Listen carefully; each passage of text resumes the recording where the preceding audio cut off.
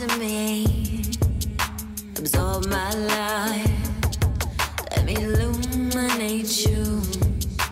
Close your eyes, can you hear my voice whisper? What's up, everybody? My name is Marumatu, and you are watching What's Up with the Moon today on Sun Soul Astrology for Friday, February the 21st of 2020. Now, the moon is still making its transit through the sign of Aquarius, which is fixed air and rules over the 11th house of the zodiac, which I call the quantum realm, and its ruler is Uranus, right? So this is our ability to kind of let go of the things that have been weighing us down and also causing us to have stagnation in our life. Aquarius is all about experimentation. It also rules over extraterrestrials, timeline jumping, time travel, anything that is outside of our typical mundane 3D awareness has to do with this Aquarian nature. And we've just moved out of Aquarius season, going into Pisces. We're just before a new moon happening on the 23rd.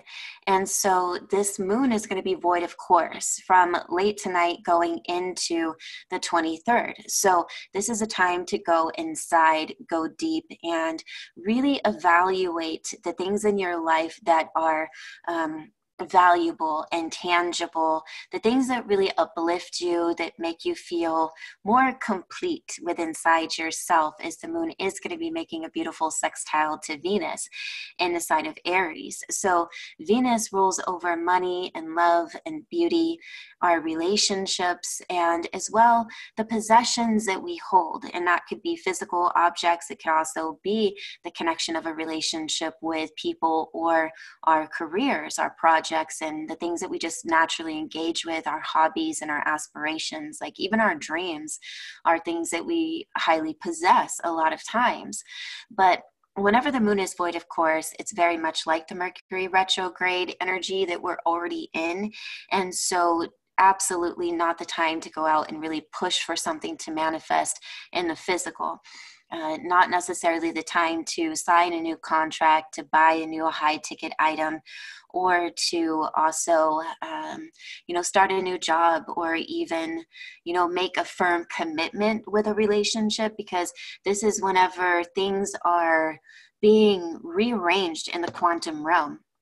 So perceptions are coming in, new enlightenment is happening, ideas are spawning. So where you are or somebody else is at this exact moment may not be where they end up going through that new moon and coming out of the void of course session. So it's just kind of like, be enjoying of your time, like literally just kind of take some time for yourself. And the moon is going to be also in a semi-square to both Mars and to Chiron, which can trigger some wounds, especially if we are pushing too hard for something to happen, because of course Mars is in Capricorn and it wants to gain some major traction and push forward, and it's coming up to that South Node conjunction. So absolutely go over to sunsoul.tv, where you can rent for 24 hours for $2 or become a monthly member, and that's where I do all of the daily transits for everything happening in the sky. But it is a big deal, and the moon is sensitive. Like in the sign of Aquarius, it's not as sensitive as others because it is the most detached emotionally of all of the 12 zodiac signs. So that's a nice part about it. But at the same time, it is ruled by Uranus. So if things do get triggered and popped off, if your wound gets if your atomic button gets pushed, you're going to explode, kind of a thing. So it's a little bit of either a black or white type of day. There's not a lot of gray happening. It's either it's going to be really great and you're going to take advantage of your own individual time and almost like hibernation, going in, seeking wisdom within yourself, or it's not going to be that great, right? It's going to be a little bit irritating.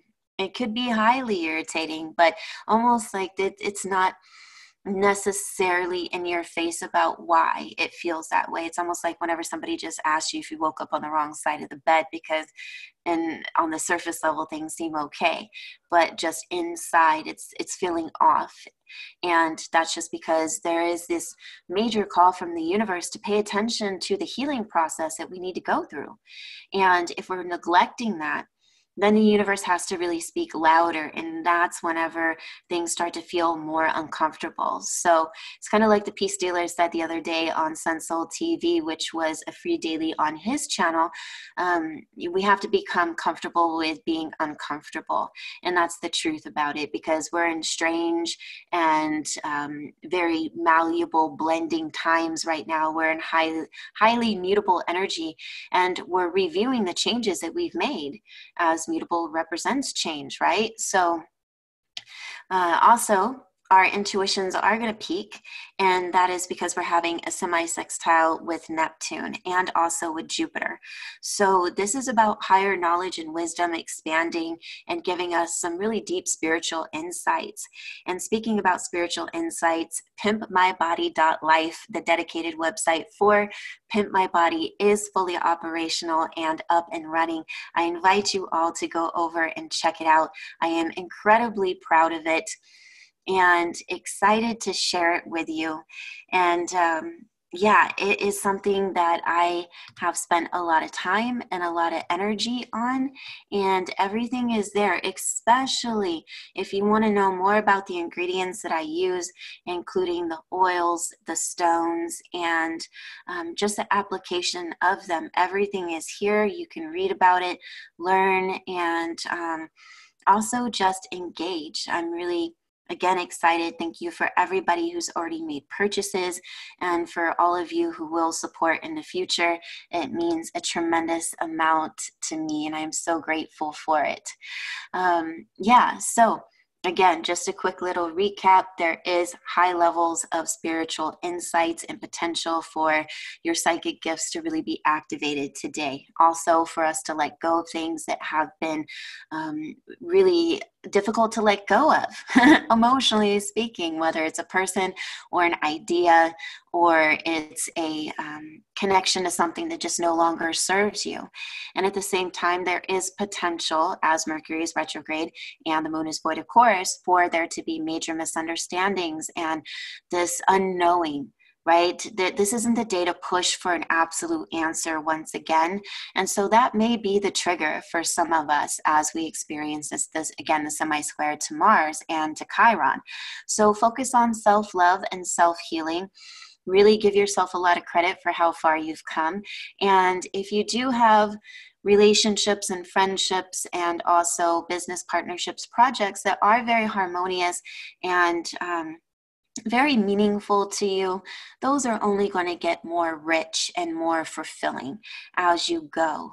It's all of the things that really don't fulfill you and aren't meant to be a part of your path that are going to be highly annoying and truly uncomfortable right now.